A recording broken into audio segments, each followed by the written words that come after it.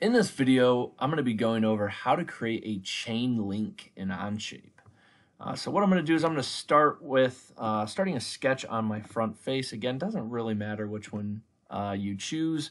And I'm just going to draw a rectangle. We're going to start with a 1.5 by 2 inch little rectangle there. Again, I'm just kind of making up some dimensions here. You could make these whatever size you want. And what I'm going to do now is I'm just going to round my edges. And so what I'm going to do is I'm going to click on these two lines. That looks good. I'll go from the top to the right. I'll go from my right to the bottom. And I'll go from my bottom to the left. And so now all of those are rounded. So what I'm going to do now is I'm going to grab my offset tool. I'm just going to click and drag, highlight all of my lines. This actually was perfectly in place, 0.25. So now we're going to finish this sketch up. We're going to extrude, and I'm going to click my outside shape, and we're going to change this to 1/4 inch. So right now we kind of have like a blocky O looking thing. So let's clean this up. Let's make it look like a chain link. Let's fillet our edges. We can do the top two outside lines. Let's do the inside as well. And we're going to change this to 0.125, and that should round everything very nicely, yes. So that's starting to look like a chain link now. So what we're going to do now is we are going to pretty much draw the same exact one, but going the opposite direction. So what I'm going to do is I'm going to grab my plane, and I'm going to draw it on this face right here. We're going to have it go halfway through our chain link, and I'm going to start a new sketch on my new plane that I've just created. So what we're going to do now is, unfortunately, it won't let you lock on anywhere up here, so we might have to kind of dimension our way to a center point. So let's do 0.25, and we're going to do 0.125. So as we look at this, this is just now the very kind of like the absolute bottom point it can be. So what I'm going to do is we're going to go down the thickness of our chain link. So we'll call that 0.25. And I'm just going to go over 0.75 because that's half of our line. I'll do 2. We'll say 1.5, we'll go back down to, and I will connect. Okay, so again, we're going to fillet our edges. We're going to round this. We'll go top to right side, round it, right to bottom, right there. And we'll go bottom to left side. There we go.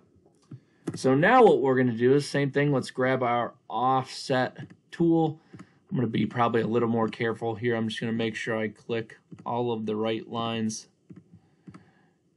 There we go. I'm going to bring this inside. We know that this is 0.25. That looks awesome. We'll say finish sketch. Now that this is placed directly in the middle, we're going to say extrude. Click our outside shape. Oop, we're missing a little part in there. Oh, it's because we're going too far. Okay. Let's change this to 0.25.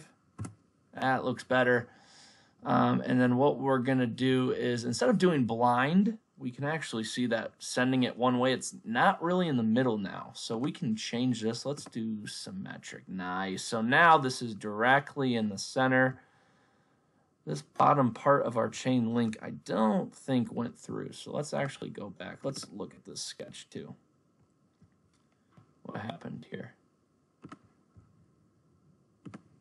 Let's try that now. We'll finish that up. Let's extrude that. There we go. It was a little funky, but we fixed it. Okay, let's do 0.25. Let's change this to symmetric. Let's take a look at this.